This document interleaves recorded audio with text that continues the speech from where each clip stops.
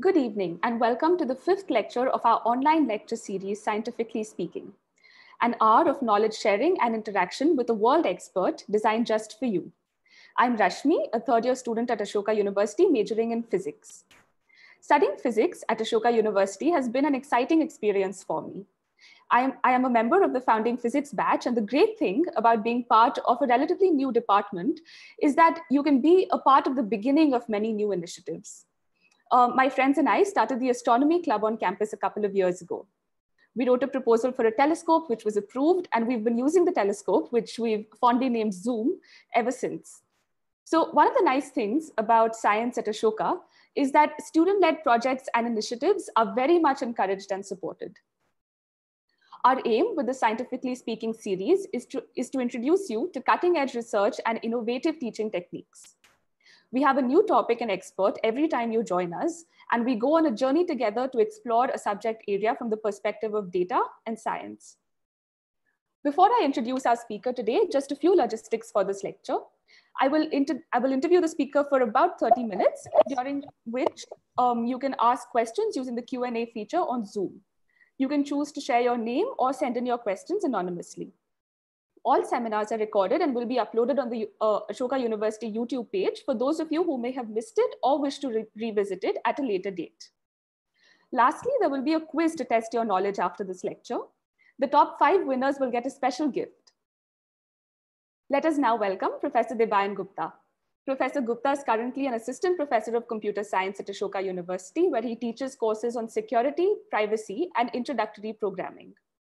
He earned his PhD from Yale University and a bachelor's degree from St. Xavier's College, Kolkata.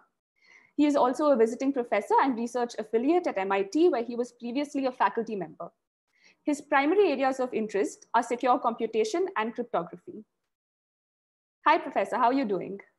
Hi, Rashmi. Thank you so much for having me. Sir, so since many of our viewers are young high school students who are hoping to decide what to study in college, could you perhaps tell us what got you interested in cryptography? So my entry into both computer science and cryptography, frankly, included a lot of lucky or unlucky events, depending on the way you look at it. But I think cryptography specifically as a topic interested me for 2 reasons. One, sort of the formal one, and one real reason. The formal reason was more along the lines of the stuff around the Snowden affair was actually happening for quite a while. So I was in the area, so to speak, and I had a relatively deeper insight into what was really going on at the time. And that got me really interested because I saw these techniques being misused essentially. And the other reason, which is the real reason, was frankly because it was cool and I like shiny stuff. It's also one of the few areas, and I love to joke about this, where if you don't know the answer to a question, you can just answer with something like, I'm sorry, I'm not at liberty to say. And it makes it very clever and important. Right. Yeah, fair enough. So I'm sure our audience is looking forward to hearing from you on today's topic. I mean, it is a topic that is pertinent to everybody today in a world that is so dominated by information and social media platforms. So to dive right in, let's start with cryptography and perhaps its historical context. So what could you tell us about that? So let me just start by sharing my screen. And what I'm going to do first is what all professors do when they're asked a question by a student is instead of answering the actual question, we deconstruct the question itself, right? And you asked a question, they're saying, can you tell us about sort of the history of cryptography, essentially? What I want to do first is really break down what cryptography is, right? Because those of you who already know the term and those of you who Googled it will both get this sort of idea that cryptography has something to do with code breaking and advanced mathematics and all of this other stuff. It really isn't.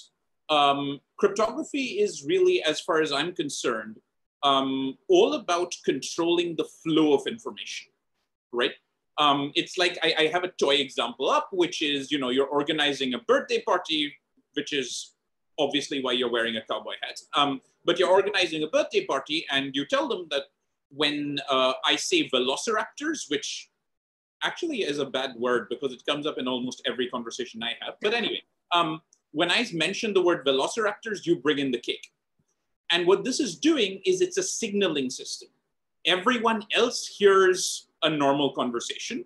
Everyone else hears why, while the people you have chosen hear something else. They hear, I should bring in the cake, right?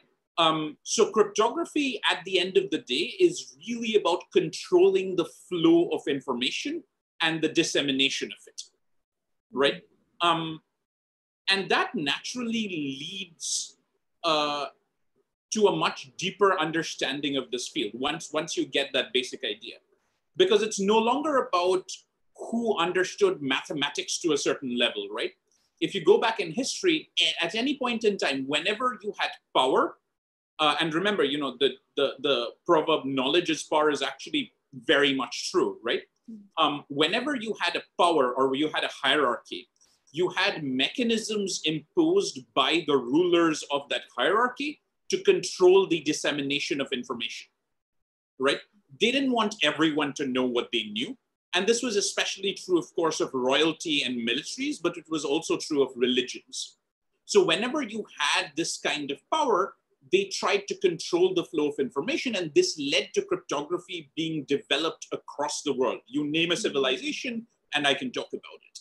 So, you know, ancient Sumer, they had, like the Sumeria, they had cuneiform tablets. The Egyptians had hieroglyphics, not just normal hieroglyphics, they had secret hieroglyphics, which is like, okay, secret on top of secret, wow. You had the Atbash cipher.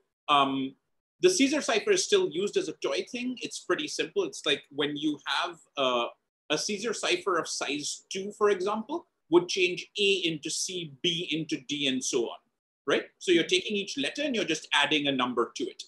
And there are many, many other measures. So you see that rod with a piece of paper wrapped around it on the bottom. Here's sort of my MS Paint version of this. And the idea is, unless you have a rod of exactly the correct diameter, you can't reconstruct the actual message.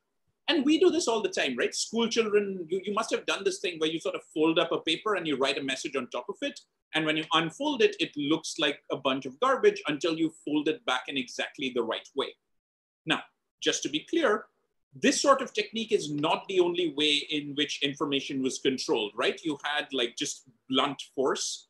You had language. Many, many religions restricted the languages in which their holy books could be written or you know, communicated. If you owned a copy of your holy book in the wrong language or even said words from it, you could get persecuted across religions, right?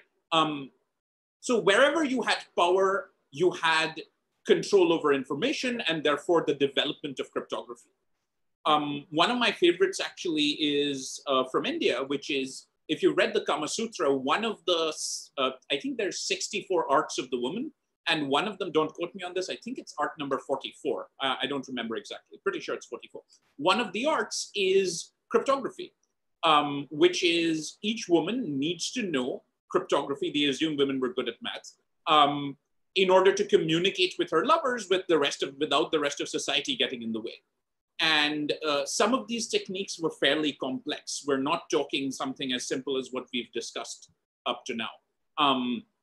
These were detailed in the Jaimangala Kavya around 600-700 years ago, but you have older versions of these also. And they had all sorts of techniques, from simple mathematical techniques to ones that used essentially geometry, like shapes, to convey extra information. So instead of saying a circle, you would say that which is shaped like the sun in your message. And unless you knew looking at the sun is sort of, you see a circle, you wouldn't know that. The idea, of course, is that one's lover would have more auxiliary information of this sort than anyone else would. And therefore, the messages were secure. And there were many mechanisms thereof. Of course, where this really, really got its power, where people really started using cryptography, was in the modern world. So this is a slightly more modern version of the Kama Sutra cipher thing. This is someone on a confessions page trying to communicate with someone they have a crush on.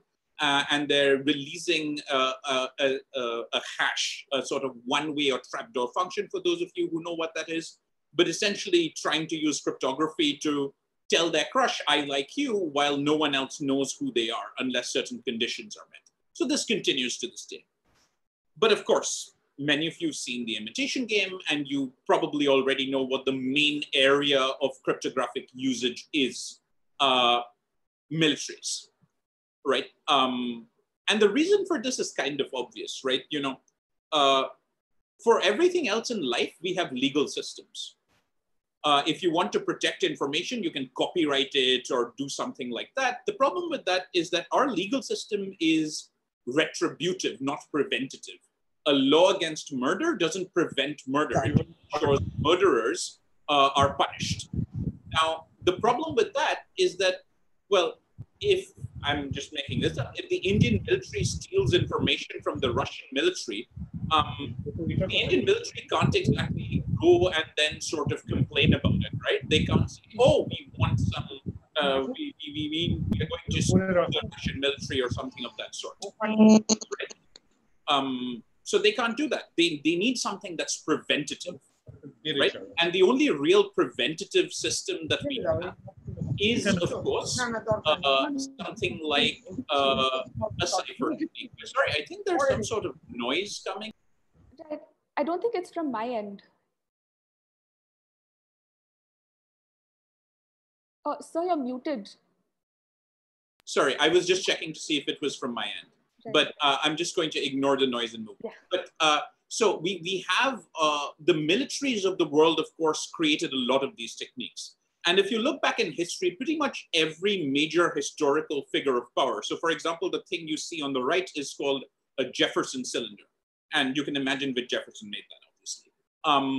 And pretty much every figure of power designed their own methods of controlling information, very often in the form of some kind of cryptography, in order to communicate with their chosen people, so to speak. Right. So at this point, let me ask you, our world today is so different from the times of the World War that you've just spoken of. Nowadays, we're hearing a lot of people cautioning us against sharing our data on social media platforms or with apps. So I can understand why, say, the military would be very concerned about data security and privacy. But as lay people who, so I mean, we say we have nothing to hide. I mean, why should we care? So that's a really great question. Let me put it this way. How do you know when something has value, right?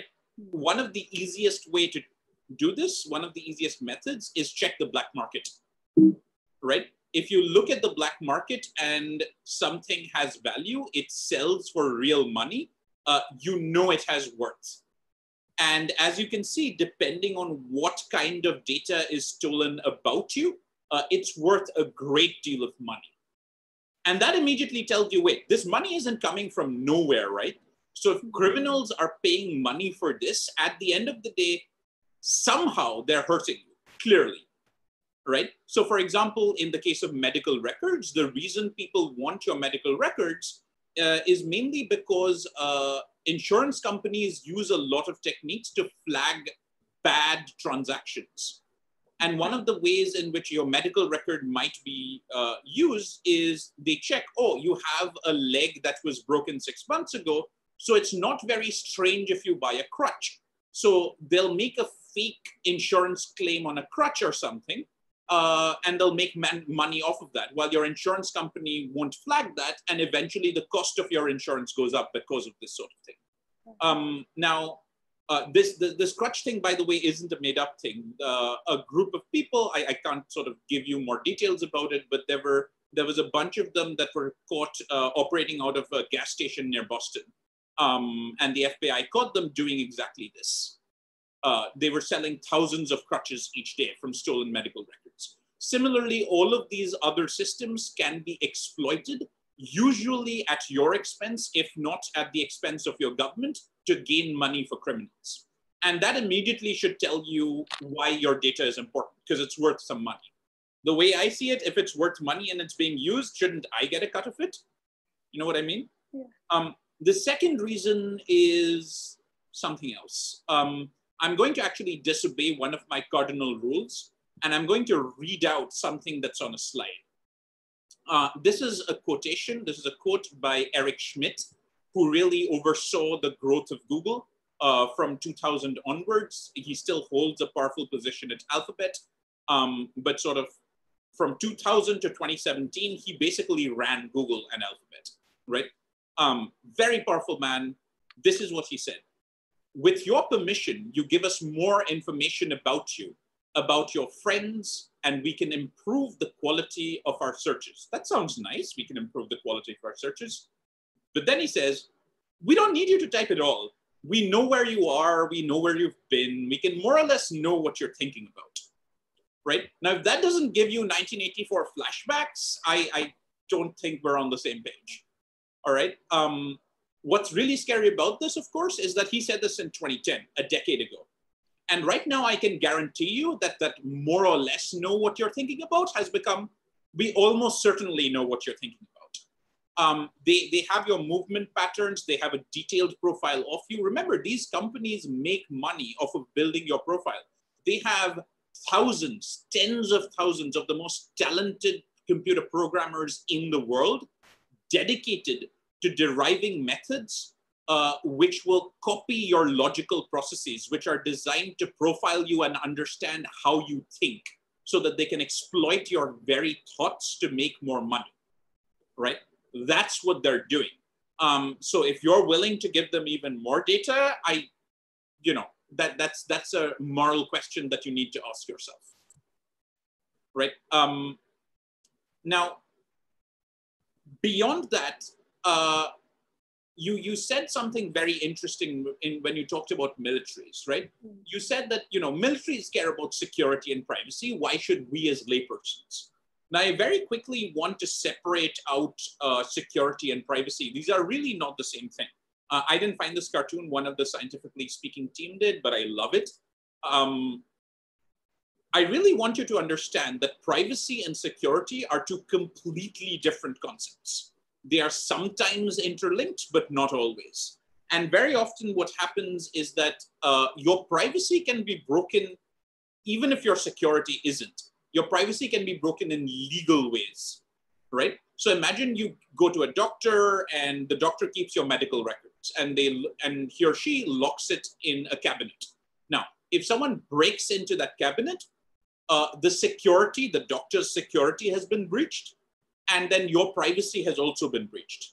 On the other hand, if a person comes in with a warrant and just the doctor unlocks that cabinet for them, and then they're supposed to take one record, but they take the others, they take your record also, your privacy has been breached, but at no point has security been broken. All the mechanisms have worked as they should have. So it's really important to understand that privacy and security require very different amounts of engagement from civic society and very different types of regulation. And there are all sorts of visible versus invisible dangers and threats. Usually what happens is security threats are very visible. Privacy threats are often less so, because people often think, oh, I have nothing to hide.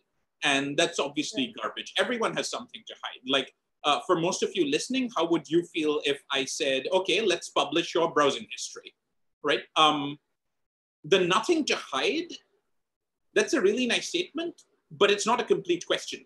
Nothing to hide from whom? And if you say the government, remember, the government isn't a monolithic entity. It's made up of lots of people, and some of those people may not be very nice. So whenever you're thinking of the nothing to hide argument, make sure you finish that question, nothing to hide from who? Right.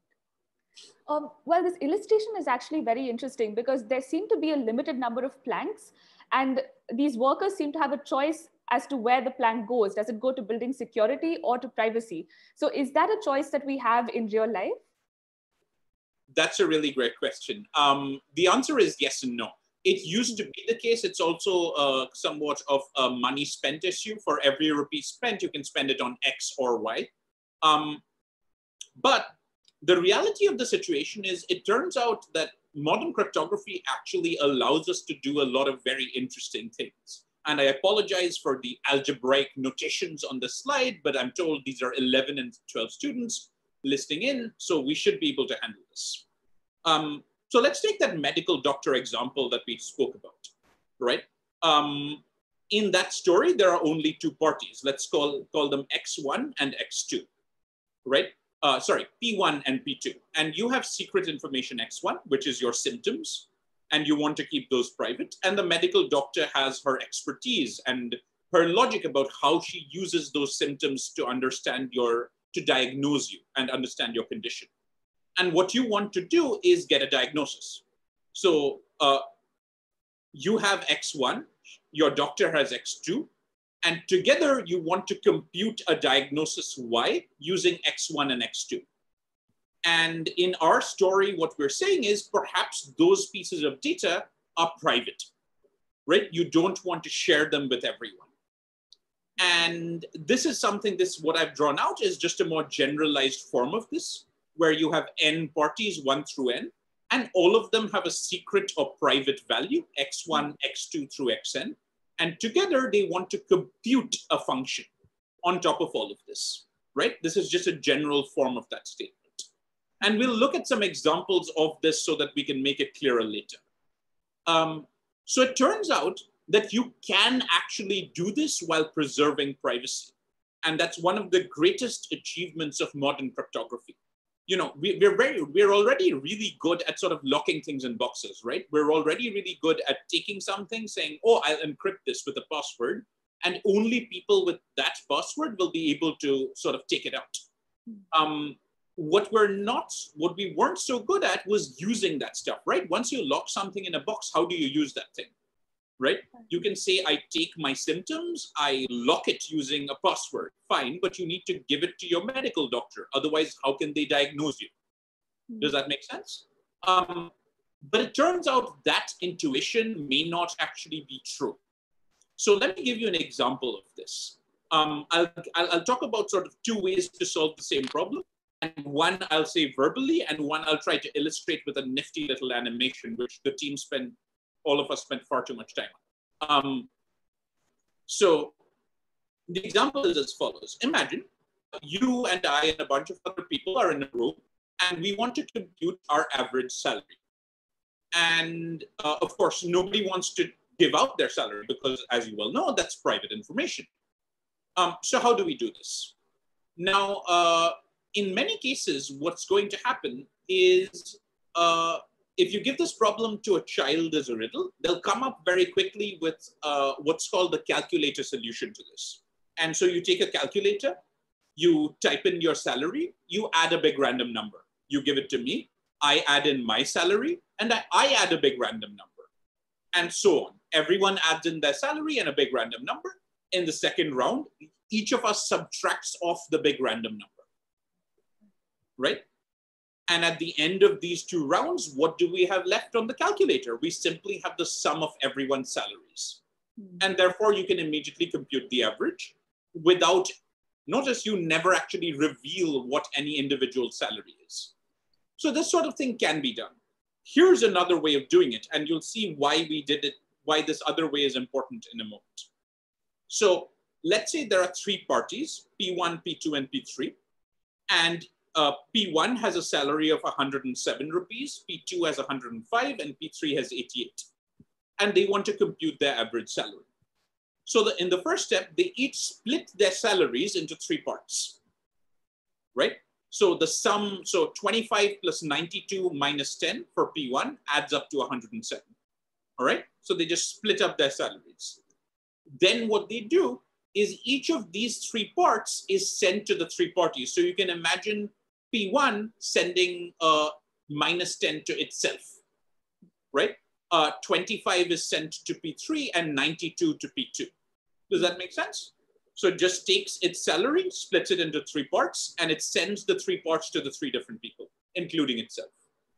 The other two parties do exactly the same thing, right? They split their salaries and they send the three parts to the three people.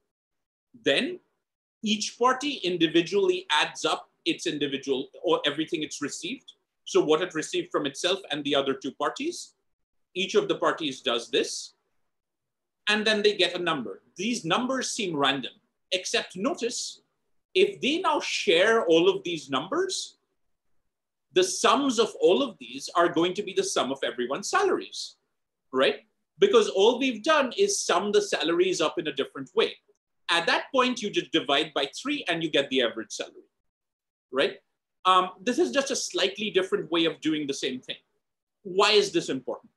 Well, think about what you would have done in a normal world if you didn't think about all this cryptography thingamajigs, right? You would just pick someone, a trusted third party. You just give, everyone would just give their salaries to this person and they would just compute the average, right? And here, notice how the communication occurs. It's fairly straightforward. It's one-to-one, right? This is what we would call a client-server model, right? There's one server and that person serves everyone. This is what's very common across the internet. Now, what's interesting is in this story that I told you about computing averages, sure, that's cute, but like, what if we want to compute something other than the average, right? So it turns out what we did was essentially addition, right? It turns out if you can do addition and multiplication, the moment you can come up with a system that can handle both, you can do anything. You can create an arbitrary function. And it doesn't sound like much. We'll get into what that means later. But you can just, for those of you who know a little bit of computer science, you can build a NAND gate, which is a universal gate, which means you can compute anything securely. And that has a repercussion. You noticed when we did that 2-round calculator thing where you needed to send it around in 2 circles. And of course, in the 3-party thing, everybody needed to send everything to everyone else, right? And generally speaking, when you're computing things securely with addition and multiplication, everyone needs to send messages to everyone else. And that, as you can tell, looks really complex. There's a lot of communication occurring, which is not good, right? But it turns out there's a middle ground. So let's talk about that salary situation one more time. And in here, what happens is you have all of these parties that want to compute their average salary. Imagine there are 4 people with 4 bowls in the middle. And what you do is you take your salary, you split it up into 4 not equal parts, you split it up into 4 integers, let's say, that happen to add up to your salary. And you write it down on 4 separate pieces of paper, and you put each piece of paper in one of the 4 bowls, right? And each of the people in charge of the bowls simply adds up all the pieces of paper they've received and publishes the total. And obviously, similarly, the sum of the total will be the sum of your salaries. And here you can see the number of lines obviously is much fewer than the earlier case, right? That means less communication and less latency. That's less time spent doing stuff, right? And as long as even a single person among those 4 red things in the middle remains honest, you can be sure that your salary will never, ever be revealed, as long as even a single person remains honest. Right. Yeah, this seems a lot cleaner and also a lot less daunting as the previous diagram that you just showed. But anyways, just looking at this diagram for a bit, it seems to be that even if one person vanishes for some reason, I mean, say their laptop dies or burns for some reason, it seems like everything sort of falls apart because now you have one person missing and their information is also lost now. So it seems like a fragile system. Is there any way around this? That's great. So you've immediately spotted the problem, right? What we need in this sort of environment is some kind of redundancy, right? We need some way of making sure that, if a server drops out, we want to be able to handle, let's say, something like, 4 out of 8 servers. So as long as any 4 out of the 8 come together, we can get our solution. That's what we want, right? Now, what we were doing sort of is very similar to what happens in many places where you require security in real life. You must have seen all these movies, where to launch a missile, multiple people need to turn keys at the same time or something like that. You've seen stuff like this in boardrooms as well, right? You need 7 out of 20 executives need to agree before an action can be taken, right? Now, what we were doing until now was doing it really badly, right? What we were doing is we had something, a secret, which we were splitting up among 4 parties in a really stupid way. We were just saying, oh, when all 4 of them are added up, then you can recover the secret. Does that make sense? And if any 4 of them drop out, we're in deep trouble, right? That's essentially what we were doing. What we need is some way to have a K out of N secret sharing. Instead of taking our secret password and breaking it up into 4 parts, such that all 4 parts are important, what we need is, I'm going to split it up into, I'm just making this up, 10 parts.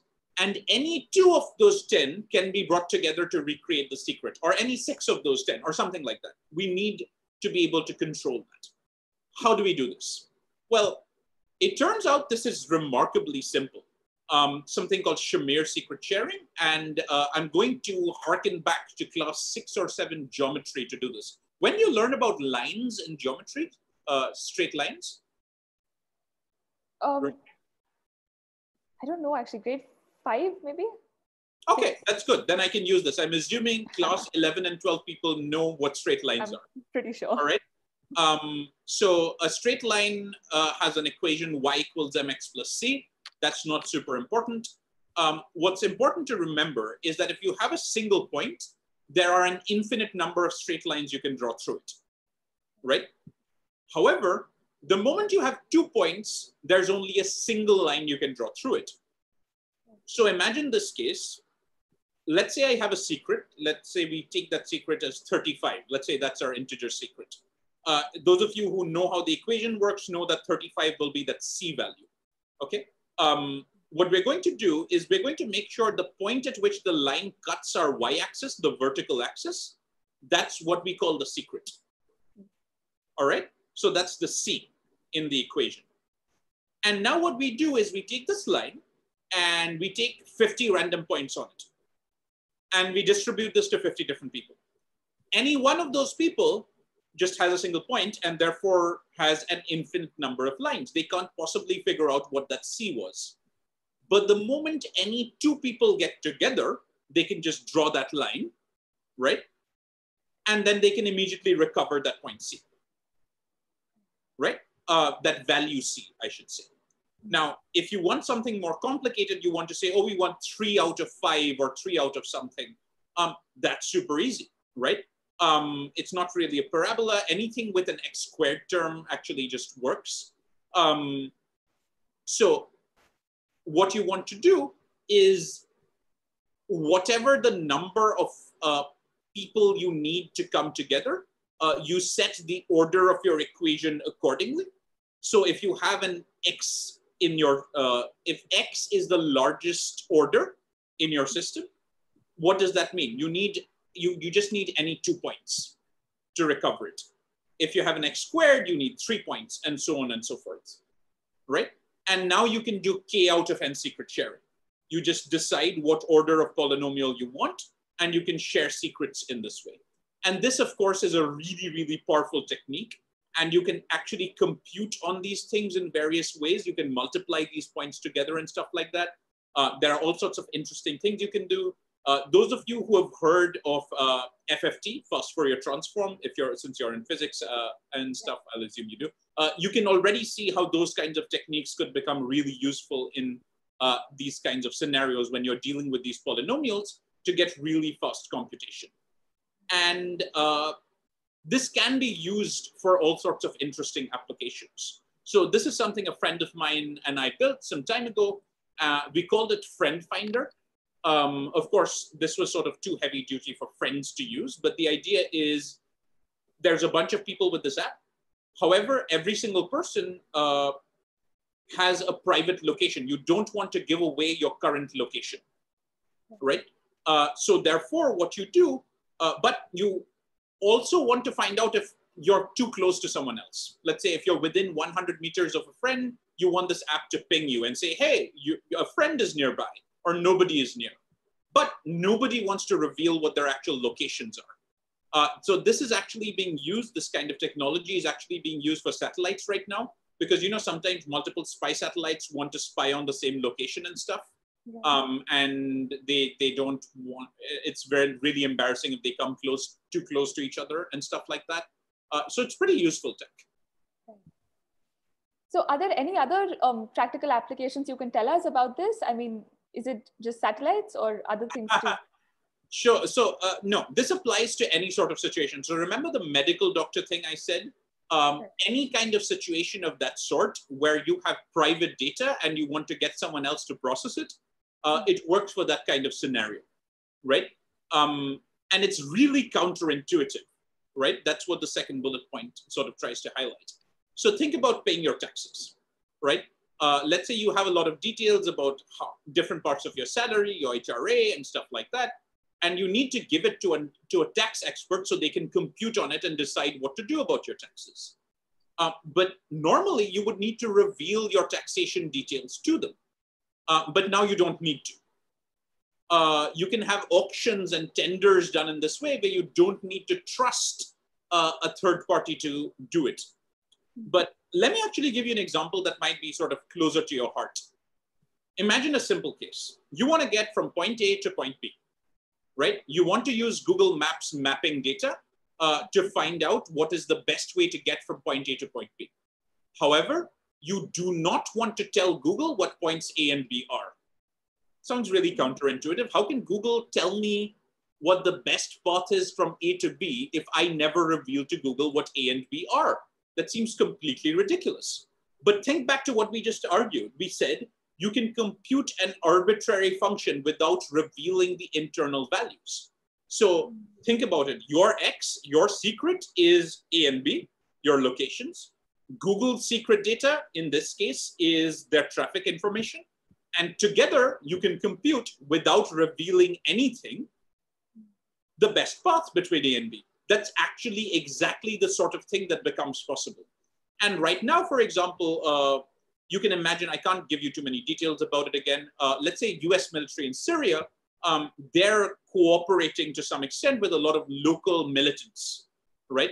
Now, they don't want to give the militants their exact positions because, you know, they don't trust them so much.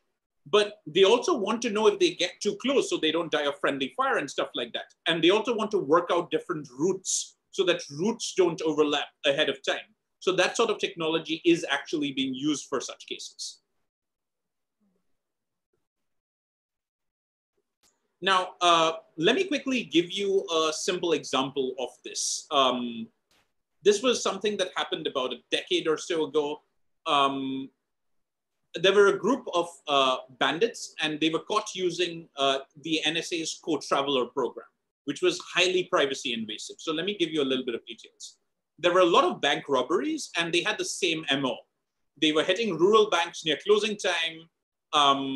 And the way the FBI caught them was they asked for cell tower dumps. They just asked all the cell phone towers near these places, and they just did a set intersection. They just found all the cell phones nearby, which were about 1.5 lakh. And that, of course, is not very good because we've seen in the past that when this kind of data gets out to law enforcement, remember, again, like governments, law enforcement is not a monolith, right? They're made up of lots of individuals. And what invariably happens in these cases is that policemen or whoever has access to this data end up looking up their ex-wives or using it for blackmail, stuff like that. Now, we now have better methods, which are actually being used in many cases. The Estonian government uses these techniques already. The government of Denmark, I think, is using it for some stuff also. And in those scenarios, you never need to reveal any private information. You use these kinds of techniques. So when the governments of the world are telling you, we need you to reveal private information in order to get X, Y, Z done, it turns out we have these techniques in place that allow us to do that and allow us to do it really efficiently also. We're actually right now less than an order of magnitude away from normal computation in many cases. And an order of magnitude is nothing, right? That's just a couple of years of development, right? So anything that you could do 2-3 years ago, you can do pretty much in real time right now while preserving your privacy, which is a really powerful thing. That's pretty much it from me. These are the places where we stole the images from in case people are interested. And of course, thank you, Rashmi, for asking those wonderfully incisive questions. Oh, thank you, sir. It's been a very good session so far. And this was my first introduction actually to cryptography. So for me, it's been particularly interesting. So let's actually move on to the Q&A now. Since many of you have similar questions, I will try and find common themes and address them first. We do have limited time, but I will try and address as many of your questions as we can. I mean, sorry, Professor will try and address as many of your questions as he can. So our first question is from Deepro Chakravarti. I hope I'm pronouncing your name correctly. He asks, what is the difference between encryption and cryptography?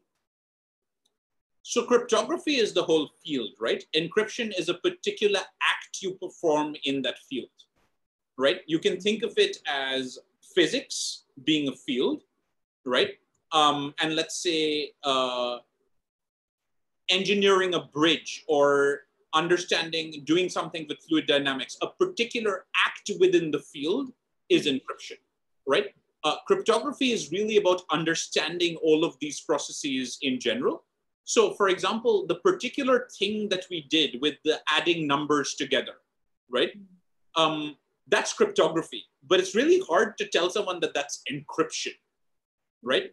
Encryption in general means an act of taking a piece of information and usually using a secret key of some sort to obfuscate it so that anyone else who does not have that secret key cannot get back the original piece of information. Right. The next question is from Ayushi Malik, and she asks, do we need to know coding to be able to do cryptography? Is that a skill that can be learned by ourselves? And if yes, how? So cryptography is like any other large field. That's very much like asking, can I learn astronomy on my own? So the answer is both yes and no, of course. You can learn it on your own, but the best way to do it, of course, is go to college and learn it. There are also many good online courses available on these topics, but like with any field, it takes a long time to get good at it. Right. So Deepro Chakravarti again asks about secret sharing using points. He says, even if as little as 2 servers for a line lose their honesty, the data is compromised. So how do we get around this? So of course, there is a balance between how much redundancy you want and how many servers need to get together to rebuild your data, right? So that's the balance. So, you usually have something like 5 servers need to get together. And what you usually, again, try to do is to give these servers to mutually untrusting people. So let's say what you might want to do is give 1 server to the judiciary, give 1 server to the Lokpal, give 1 server to a rotating group of NGOs, and so on and so forth. So the idea is that all 3 of them colluding is an unlikely circumstance, right? So you want some balance there. Right, I see. Right, our next question is from an anonymous person, and they ask, the centralization of power is present in the COVID-19 era, especially with the compulsion of Arogya Setu app by the central government. So how can one ensure privacy along with their safety? And Rochan also asked, I think along a similar line, if we consider that we have already shared our data with the government by linking everything to Aadhaar, is there any way we can still have our privacy? So the answer is yes. So first of all, Aadhaar, I have very mixed feelings about it because I know for a fact that many of the people working on Aadhaar have very much the best of intentions. And there are actually very strong regulations around the use of Aadhaar data.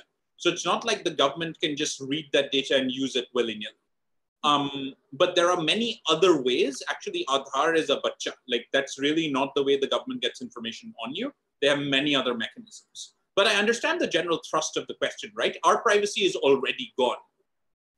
But that doesn't mean you stop fighting for it, right? What we need to get, in order to get good privacy, what we need is a lot of civic engagement.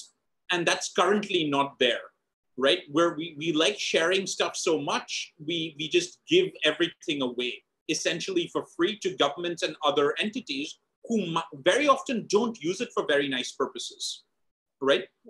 So I think once we have the right amount of civic engagement, we can have stronger regulation in the future so that the future data you produce does get protected. And maybe we can force the governments and other institutions of the world to start deleting some of the older data. Though I have some cynicism about that. You know, what's already out is out. There's not very much you can do, but you can protect yourself perhaps in the future. Right, I see. So along a similar vein, Srijay Raj asks, has government oversight made the idea of privacy obsolete? And he says he asks this in light of the fact that Tor servers are run by the NSA. So there's 2-3 parts to this. So first of all, the answer is no. The governments of the world, while they have a lot of information and all this stuff, I hate saying this in a medium that will be recorded, they're also quite incompetent in a lot of ways. Don't get me started on the NSA. Like there's so much stupid stuff going on there.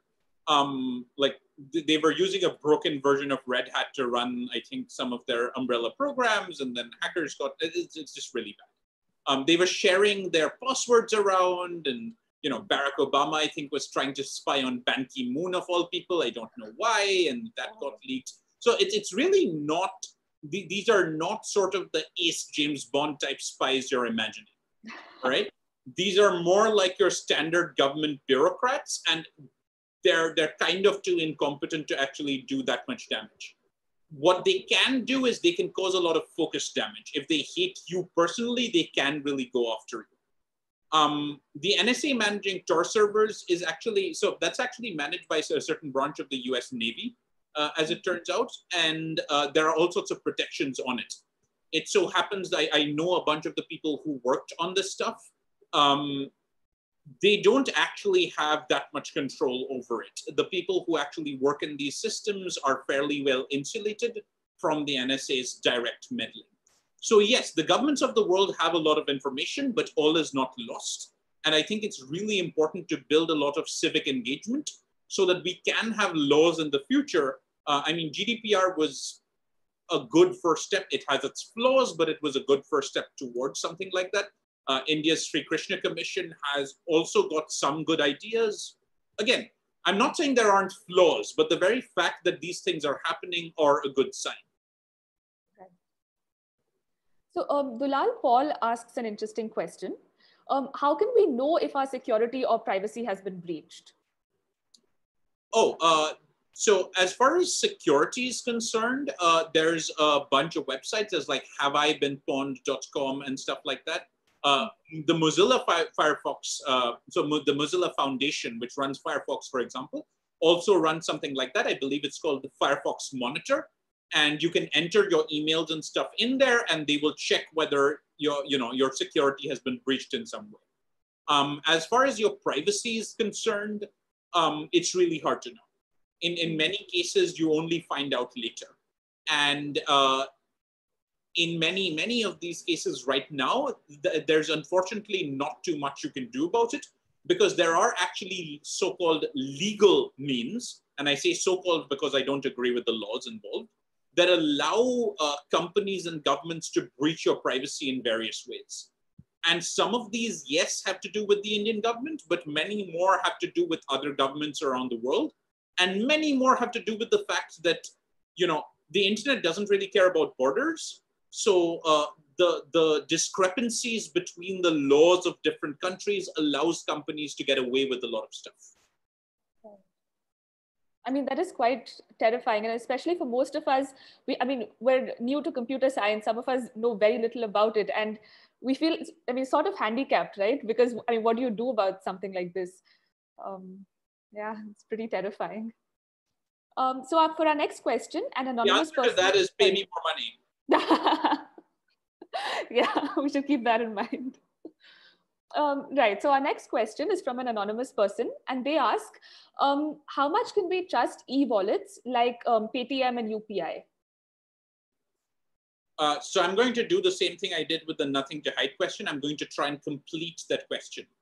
How much to trust with what, right? When you're designing defenses, it's really important to keep in mind whom you're defending against, right? Are you worried that they will delete your money, so to speak? Probably not. Are you worried they'll give all your data to the, say, the Indian government so that they can track all of the transactions you're making? They probably will. So it really depends on what you're worried about. What is probably not going to happen is that it's probably not going to be the case that we will have large-scale surveillance of the type that happens routinely, say, in China, right? If you've heard of their social credit system where they're tracking payments and what kinds of things you say, and accordingly you get a social credit score that decides, let's say, whether you can get on trains or not. That sort of thing, I think, luckily, we are very, very far away from that in India. Right. Our next question is from Priyanshu Nagar, who asks, it's actually quite a relevant question. He says, it has been said that the Zoom app is not secure. So what type of security or privacy problem was there? So there were a lot, right? And I don't really blame Zoom for it so much. I think this is something that happens with many startups, right? You're designing something, you want the stupid thing to just work, right? And then you think about security and you add some security on top. The kind of security they had added was not very good.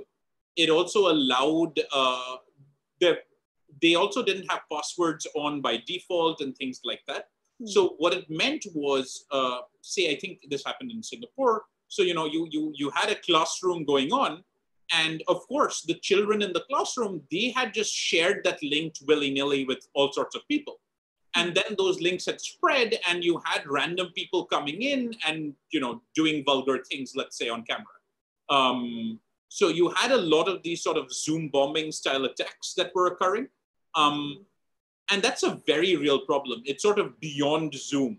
But they have started putting in a lot of protections to prevent that sort of thing. You might have noticed they've activated waiting rooms and stuff like that. There are protections you can put. They were also eminently hackable until recently. They've just updated their software. I don't know what the latest stuff is, but until very recently, they were doing some pretty stupid things with their cryptography. Oh, I see. Our next question is from Vishal Tripathi. And this is something I'd also like to know about. He says, could you shed some light on how quantum physics has a bearing on cryptography? Ooh, difficult question. So I'll try and summarize this. Quantum computation allows us to do some really, really interesting things, right? I won't go into how it does it, but it allows us to do certain kinds of computations very, very quickly. Essentially, instead of writing programs in the normal procedural way, what you're doing is dealing with distributions of inputs, and you're combining them in some sort of clever fashion so that your output probability distribution has a spike in the place of the correct answer in all conditions. That's essentially what you're trying to do, right? And maybe we can do a lecture on that later on. But it turns out that there are quantum algorithms that allow you to solve a particular problem. It's called Shor's algorithm, and it allows you to do something that sounds really stupid: factorize integers. Given a large integer, can I break it down into its prime factors?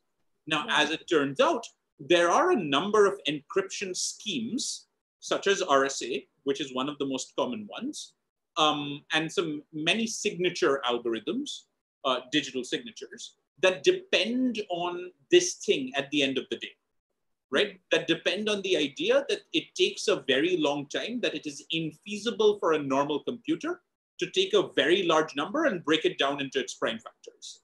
Now, because a quantum computer could do that fairly quickly, those kinds of encryption would be assumed to be broken. Now, fortunately for us, we have many, many, many new kinds of encryption that are quantum resistant. Lattice-based encryption is a very powerful form that allows us to do many interesting things, including the kind of, you saw that thing with the calculator, you remember that? That's a certain kind of something called homomorphic encryption. That's what we use that for usually, but it also turns out that we can make quantum resistant systems from there. Right, I see. So we're well protected quite far into the future. Right.